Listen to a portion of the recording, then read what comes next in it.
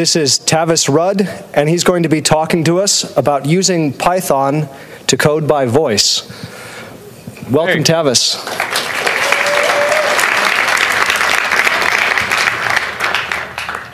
Sound check. Sound check.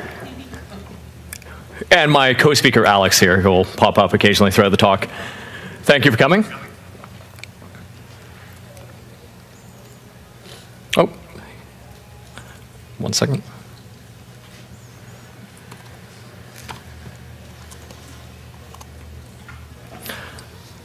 OK, now that I've turned the mic back off, the entire talk is going to be inside of Emacs. I don't have any pretty slides. There's been lots of those throughout the rest of the conference.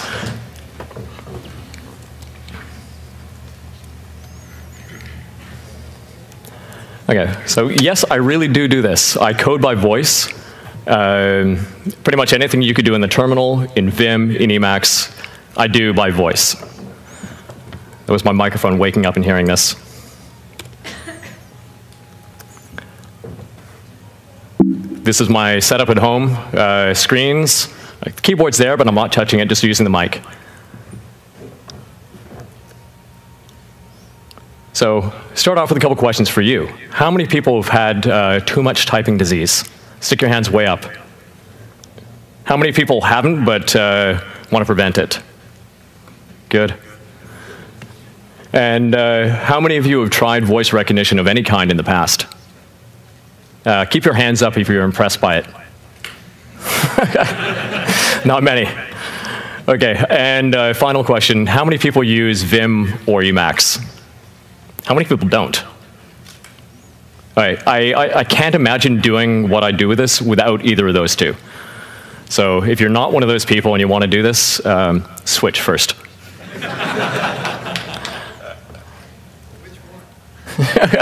Your choice. All right, so what to expect in this talk? I do something which I call verbal Vim. It's inside of Emacs, but it's sort of like Vim short keystrokes. It's very modal. You're not going to understand a lot of what I'm saying at first. And I apologize for breaking probably the first rule of speaking, which is speak to your audience. I'm speaking to the computer in a made-up language using a combination of grunts and animal sounds and other weird made-up words. But I'll try to give explanations after each one of the demos. But the main point, even if you don't understand what I'm doing, is that it actually works. OK, so a bit of backstory first. Around January of 2010, just before my first PyCon, I tore my rotator cuff, shoulder muscle, rock climbing. And for years, I think rock climbing had been keeping the too much typing disease at bay. So when I rested my shoulder and the rest of my body from rock climbing, typing slowly destroyed me and crunched me up like this. Muscles tightened up, nerves from my neck down to these two fingers on both hands caused issues that led to my hands progressively going numb. Come May of that year, I was at the point where I couldn't work anymore. So I had a lot of work to do, had clients, I'm a contractor. I couldn't stop working and just go off and rest and do nothing. And I made the horrible mistake of trying to continue working through the pain. If you are experiencing RSI or do in the future, remember, don't try to work through it. Do something serious to look into ways of mitigating the effects of it or to avoid the cause of it in the first place. For me, eventually, it was dictation to avoid the cause of it. I started off that year, which I'd previously done this from previous too much typing, with various ways of attempting to get rid of the source of the trouble. I had a very expensive, fancy Kinesis keyboard, wasted many hours remapping all the keys on it to make it optimal. If you didn't see her talk previously, it's awesome. You should watch the video. I wish I had had that. Fancy chair, no mouse. If ergonomic specialists had come in, looked at my setup, they would have said, thumbs up, you're all good. Still didn't help. So I tried a foot pedal. And then eventually I started using an old Dell keyboard. Almost all the keys ripped off and just a couple left there as my alt, my meta, my extra additional keys. Nah, it still didn't help. So come May, when I realized that I couldn't work through this, I had to stop, I had to give my body time to rest, I was panicking. I didn't know if I was going to basically have to switch careers, do something different. Had a huge backlog of work, clients who were, where's our work? Features, come on, deliver. But I couldn't do it. So I thought, as a long shot, let's try Dragon and see if it's any good. I tried it previously, 2008. And I knew that out of the box, modern versions of Dragon Naturally Speaking were incredible for English pros, probably for Spanish, other languages as well. If you're inside of Microsoft Word or Outlook or any of that crap. Coding, didn't work at all. There was too much legwork in terms of setting up all the weird things you might have to input, like curly braces and parens, and like you're not going to code by saying letter, left paren, argument, right paren. Too slow. But I had nothing else, so I thought I'd try it. Unfortunately, I discovered that the Windows version of Dragon is hackable. There's Python inside of it, or you can install an extension that basically injects Python right into Dragon's event loop, and you write, using the second item there, Dragonfly, grammars that are essentially just big dictionaries of things you might say and things you want the computer to do, whether that's typing keystrokes into a window, triggering a Python function, a callback of some sort, or in my case, calling into eLisp and calling macros. So Dragonfly, it's LGPL. Hasn't seen an update in a while, but it works fantastically. Here's an example of it. The first bit up here is just setting up the context. This is actually an example I've ripped from the Dragonfly homepage, saying Firefox Reader, or Firefox but not Google Reader. I thought it was very appropriate, given the timing of Google Reader. Too soon. Yeah. So this here is an example of the mapping dictionary. It's got a whole bunch of stuff that I'm not going to go into there, of things that the author of this might say, and keystrokes. I usually don't rely purely on keystrokes, but in his case he is, that he wants typed into those windows.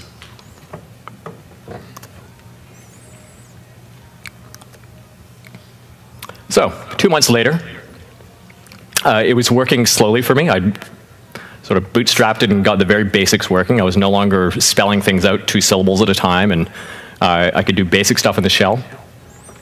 And I realized that it was actually going to work. I wasn't there yet. I had a lot of work ahead of me to get it to full productivity.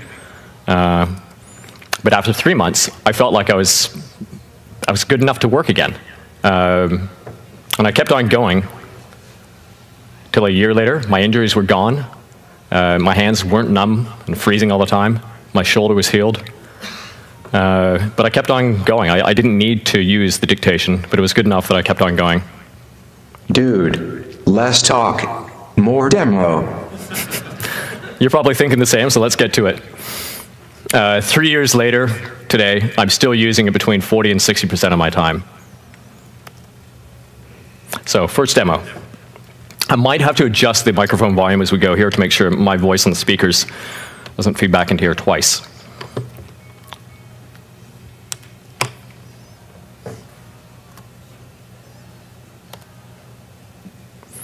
Okay, so I'm just going to do some Emacs lift to start. XBuff, slap, slap, delt, jive just testing, doll, slap, leap, PyCon, slap, pa, jive message string, snap, lee, jive message string, space, scratch, space, bard, sword, chook, pa, quote. Just going to throw some errors in to show you that it's actually real. This is a very simple demo. Eval defun, copy defun name, run command, yank, slap, oops, run command, yank, slap. Humans rule the world and robots hate it. Boof. Ming Chuk. Robots will never rule the world. Hey, bite my shiny metal ass. You couldn't afford it, honey.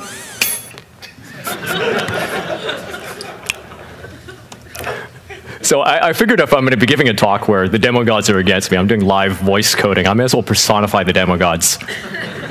Meet Alex.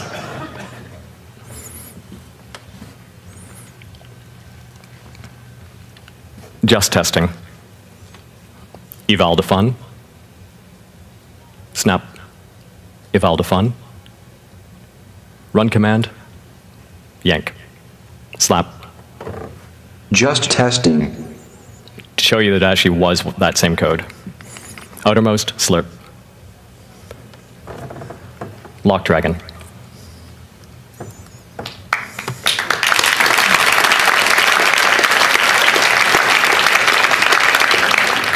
Okay, so the second demo, a lot of people ask, okay, that's good for triggering snippets and relying on Emacs features, but what about variables? How do I do variables? They're actually really easy. Camel, this is a test. Slap. Slap.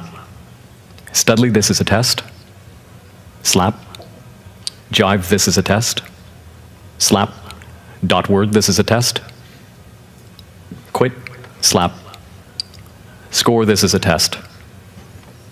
Mara. Chuk. Osh. Dot. Camel creation timestamp. Slap. Snore, and so on. So long as you're using English words, it works. Wake up, Marachuk, bury buff, unbury buff, org source exit. Next slide. Snore. You're supposed to say go to sleep, but nah, snore. Okay, so what about bash and the terminal and SSH and all that sort of stuff? Well, wake up, get termy. Not that one, if you know him. Termy. Mercstat, slap. Mercdiff, slap. Queen, oink. Run htop, pound, queen, oink, dmessage, spipe, say grep, spyvish, duplex, slap, term quit. Okay, well, what about jumping directories? Termy,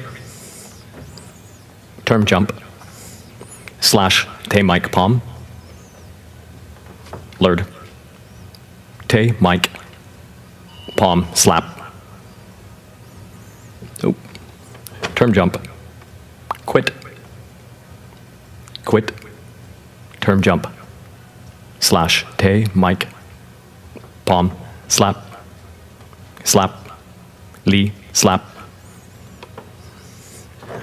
Hoop, slap. Term quit. Okay, SSH. Local root term. Term quit. Snore. And I've got snippets for various bash things that I do frequently. Sysadmin's probably one of those things that I could spend more time tweaking the grammar. But for things I'm doing frequently, I've just got voice commands that go straight to what I want to do. Wake up. Next slide. Snore.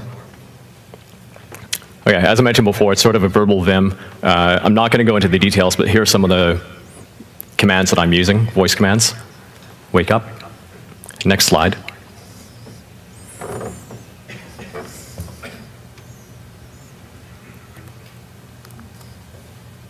You think you are so smart because you got Emacs to listen to your voice. Child's play. I taught them to read my mind.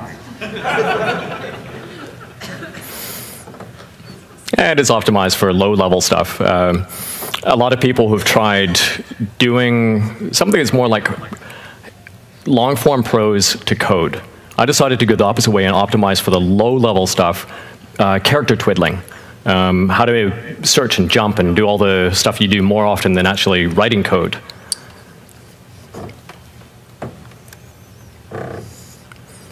Snore. I've got over 2,000 voice commands, triggering various things such as keystrokes, text, snippets. I've got elisp in here, Python code, AppleScript, Bash, and the list goes on. Flip, PyShow classes. Frame, O-win. Quit, O-win. Snore. This is a listing of the classes in my grammar file. It's like 3,000 lines of things for various stuff I work on. Emacs, some client-specific stuff, and so on. Very easy to extend. Wake up, queen, flip. Next slide. OK, so I'm going to quickly show you some code navigation. Flip. Swaff. Slap. Search class. Snap. Search super. Snap. Nord. Left. Mesp. Dark. Sark dot. Dark. Snark. Hark. Yark. Mark class. Tark. Snore. In the interest of time, I'm going to keep it at that, but there's lots of low-level jumping around and marking and selecting. Wake up. Flip.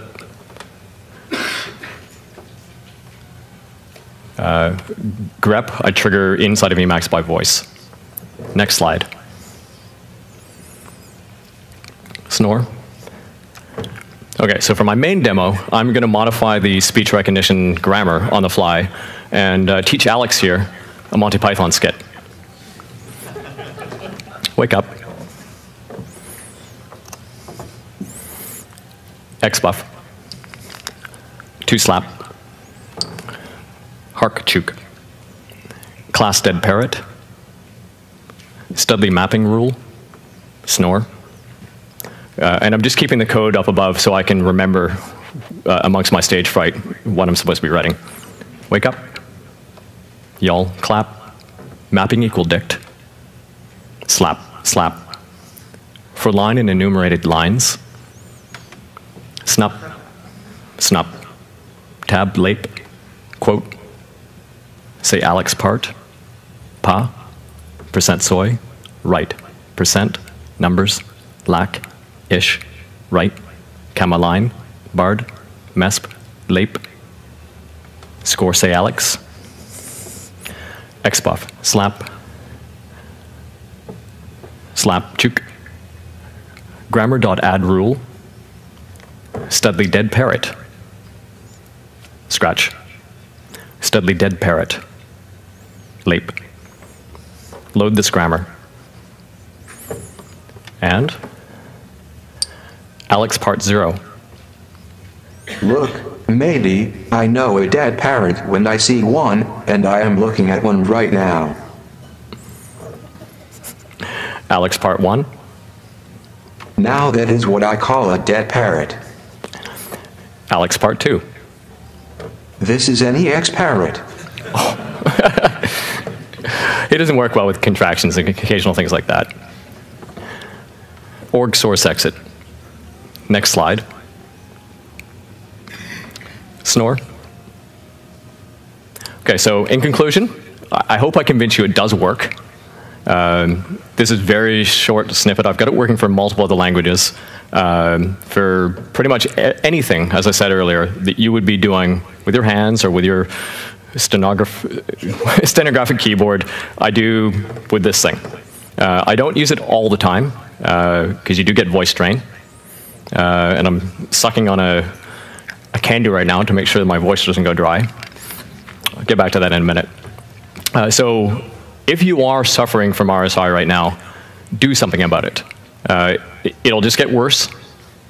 if you keep on going. And I hope we've convinced you that this is a viable option to avoid the suffering.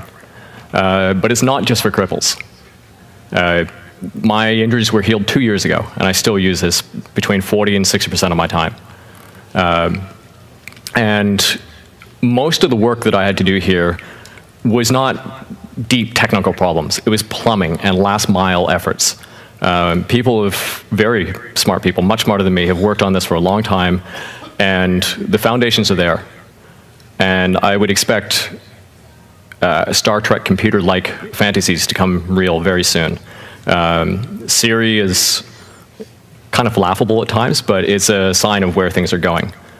Voice recognition is serious and ready for prime time. Stop, you attention whore. Hey audience, I am sick of pair programming with this fool. I am accepting applications for his replacement.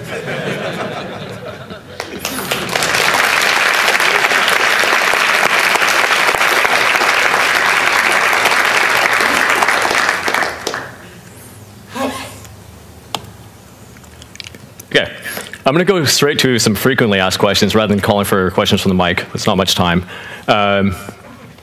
So yeah, I'm serious. I actually do it. Can you do it? It honestly did take some effort. There's 2,000 commands that I've added to this thing, but the basics, getting up to the level where you can bootstrap it and get talking to Vim if you want to, or to whatever program you're using, is not very hard. I haven't shown you this here, but I'm doing it in a very complicated way with a three-headed beast. I've got head number 1, Windows XP, running Dragon inside of it. And that bar across the top of the screen is Dragon. I don't know if you could do this with the Mac version. So if Windows really scares you and you really have to have open source or Mac or whatever, it might be a stumbling block. Training to get to the point of productivity, probably 2 months. And you need a good memory to remember all the voice commands. But I think that's a given with programmers have good memories. He's not even plugged in right now. That was I have touchpad gestures. I touched the wrong thing. Voice strain is an issue. Don't try to dictate before your coffee in the morning. And don't do it for 10 hours a day. But don't type for 10 hours a day. What languages does it work for? Anything you want. It works probably the best for Lisps. They're very structured syntax, and I can jump around and select and mark stuff extremely easily. Remote machines, yes, it does work. The Emacs instance that we're inside of here is running in a separate VM from the recognition system. I run it from my box at home as well, over the network. Works fine. And if you have a good mic, and this is critical, a mic like this one here, it's the one that the Chili's use on a very loud stage, will allow you to work in coffee shops with coworkers, with a wife who walks up and says, RM minus RF. So yeah, it does work. Can you use the open source Sphinx, CMU Sphinx engine? I couldn't. Maybe you can. I think it's probably very difficult to get that working. And the Mac version, I mentioned that before. And the question that everyone, besides poking me saying, dude, you should do a speech about this, it's, dude, where's the code? There's a lot of duct tape in there right now. In fact, what's inside you? Duct tape.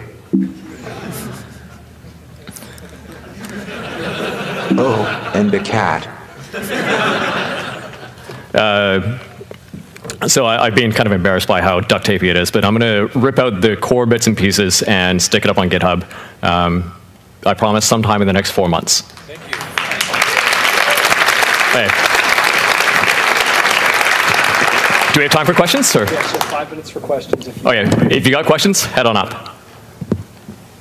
I'm doing the not a question but a thing thing. If you call Dragon, they'll give you Dragon for like half the retail price. Oh. Like just by waffling a little bit when you're like, oh, maybe I'll go to the store and buy it. They'll be like, how about half price? Just wanted to let I found this by accident. I was so impressed with Dragon that I was quite happy to pay the full price. The software is phenomenal. It may not work for coding out of the box, but for what it does, it's excellent software. Okay. Sorry, super quick. I couldn't figure out from the website what version. I have 12. Will it work with 12? Apparently it does. Natlink, the lowest level of the layers of libraries that I'm wrapping around Dragon, does work with 12 now. I'm using 11. So I was curious how you came up with your, like some of the short commands that you use, because obviously they're not like a short anything. Is it just, like, is there any rhyme to the reason, or some of them, like lace, race, lape, rape, they're matching ones. Some of them, like, I didn't even get into my weird GNU screen setup here. I've got like multiple levels of nested GNU screens, and I say chirp, twerp, oink, hoot, woot, various animal sounds to navigate. It's fun. It's optimized for fun. What went into preparing to give a speech with the possibility of a PA system and feedback and making sure it would actually work when you demoed? This mic. So Dan saw me give a very impromptu demo last year using a mic like this guy. Way too sensitive, picks up way too much background noise. You need an expensive, sorry to say this, $300 noise canceling mic that basically hears the funnel, the cone, there to your mouth, and nothing off to the side. It has to be a very directional mic, or it's going to not work in an environment like this. Good. Yeah. In private environments, it's good. One more? Okay. Anyone else? Okay. I'm going to quickly, in the time of the last question, to show you a couple other things in IPython. IPython dentel, osh, holop, osh, equal pop, slap, osh dot, camel creation timestamp, slap, osh dot, say script, slap, cap order dot, count, say count, quit, say count, quit. Okay, that is an error I triggered on purpose. You can get too carried away with your grammar, and you can add things that clash with things you're trying to say. It's one issue that when you spend a couple months getting proficient, you'll run into quite a bit. Holop. Holop. Term quit. Slap. Lock dragon. Okay, thank you.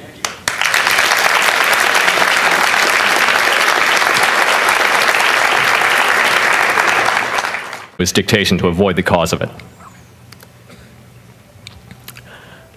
I started off that year, which I'd previously done this from previous too much typing, with various ways of attempting to get rid of the source of the trouble. I had a very expensive, fancy Kinesis keyboard, wasted many hours remapping all the keys on it to make it optimal. If you didn't see her talk previously, it's awesome. You should watch the video. I wish I had had that. Fancy chair, no mouse. If ergonomic specialists had come in, looked at my setup, they would have said, thumbs up, you're all good. Still didn't help. So I tried a foot pedal. And then eventually I started using an old Dell keyboard. Almost all the keys ripped off and just a couple left there as my alt, my meta, my extra additional keys. Nah, still didn't help. So come May, when I realized that I Vim in Emacs, I do by voice. That was my microphone waking up and hearing this. This is my setup at home. Screens, the keyboard's there, but I'm not touching it, just using the mic. So start off with a couple questions for you. How many people have had too much typing disease? Stick your hands way up. How many people haven't but want to prevent it? Good. And how many of you have tried voice recognition of any kind in the past? Keep your hands up if you're impressed by it. Not many. Okay, and final question. How many people use Vim or Emacs? How many people don't? All right, I can't imagine doing what I do with this without either of those two. So if you're not one of those people and you want to do this, this is Tavis Rudd, and he's going to be talking to us about using Python to code by voice. Welcome, hey. Tavis.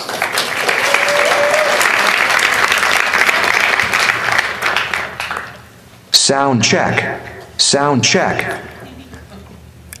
And my co-speaker Alex here, who will pop up occasionally throughout the talk. Thank you for coming. Oh, 1 second.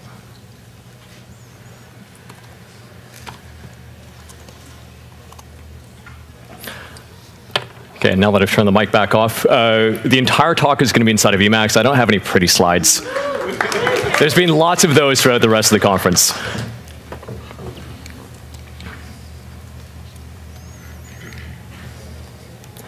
Okay, so yes, I really do this. I code by voice. Pretty much anything you could do in the terminal is at bay. So when I rested my shoulder and the rest of my body from rock climbing, typing slowly destroyed me and crunched me up like this. Muscles tightened up, nerves from my neck down to these 2 fingers on both hands caused issues that led to my hands progressively going numb. Come May of that year, I was at the point where I couldn't work anymore. So I had a lot of work to do, had clients, I'm a contractor. I couldn't stop working and just go off and rest and do nothing. And I made the horrible mistake of trying to continue working through the pain. If you are experiencing RSI or do in the future, remember, don't try to work through it. Do something serious to look into ways of mitigating the effects of it or to avoid the cause of it in the first place. For me, eventually, it would switch first.